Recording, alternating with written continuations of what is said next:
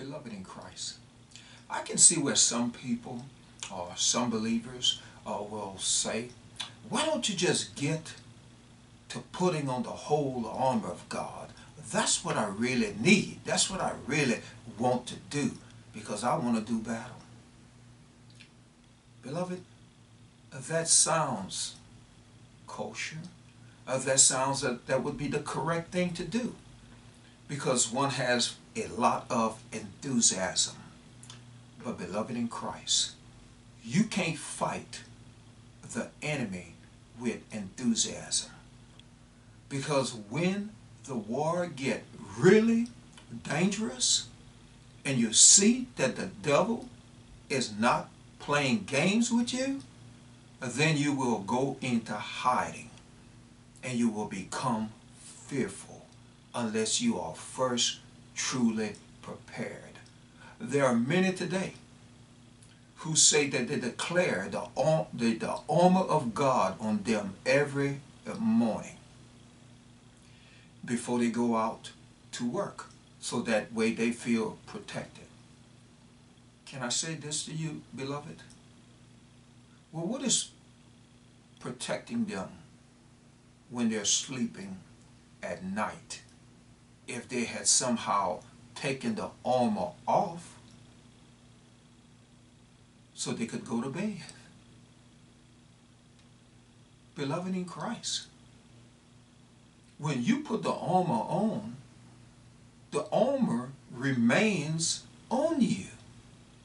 You don't just take it off and put it on, because the enemy is forever trying to destroy you, to tempt you. Was not Jesus who said, when the disciples fell asleep and he told them to wake up because he was going to the Garden of Gethsemane and to pray? And he told them, he says, pray, don't sleep, lest you be tempted. Yes, beloved, tempted while they slept. You ever had that happen to you before? You might have just took a nap, and after you woke up, all of a sudden you had this crazy thought. These thoughts come to your mind about doing something you would not ordinarily even think about doing, but now they are filling your mind. Where do you think that comes from? It comes from the enemy of your soul, sowing seeds within your mind, even as you sleep. Beloved, we need full-time protection by God. So that's why we are preparing ourselves in order to receive the fullness of the armor of God and to know that it's permanently in place. Look what God's word says in Ephesians 5:26. It says that he might sanctify and cleanse it. Talking about the church, but us also, with the washing of the water by the word. Beloved, we put on the armor of God by faith. When that armor is on us, beloved, it is no different. Get this now. It is no different than the salvation that you receive. Because the salvation is God's salvation. It is not yours. When people claim that, oh, I'm saved, I got saved, and I got to keep my salvation, they don't have to keep their salvation. That's why, beloved, the main thing about our Heavenly Father is to have understanding of what he wants us to understand. It's not about the knowledge. It's not about all the, oh, I know a lot of scriptures and I'm going to throw this at the devil. No, it is more than that, beloved. It is understanding why it is being done and what is the purpose for it being done and the results that will come thereafter. Because the enemy is as a rabid dog. He will not give up on you because he believes that he can eventually take you down and take others with you. So, beloved, we need to be washed with the word.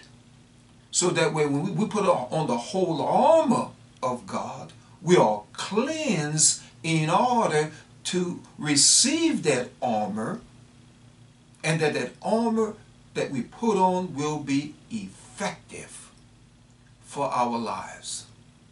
And then, beloved, we are to stand and fight against the enemy. But let me say this, beloved, there are many who do not ever put on the armor of God.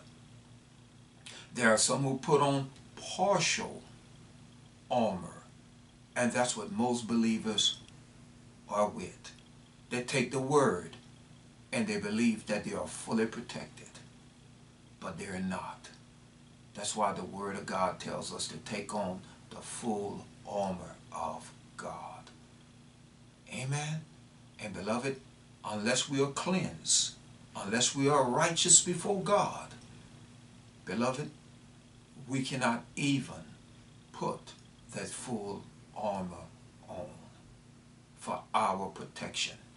Can a person be a Christian and not have the armor on and still enter into heaven? Exactly. Yes, they can. But this is for our protection here, for our family protection. Amen?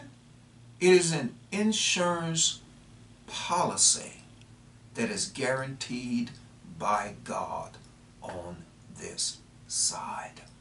Amen? Beloved in Christ, may the Father open your heart to his understanding in the name of Yeshua, Jesus the Christ.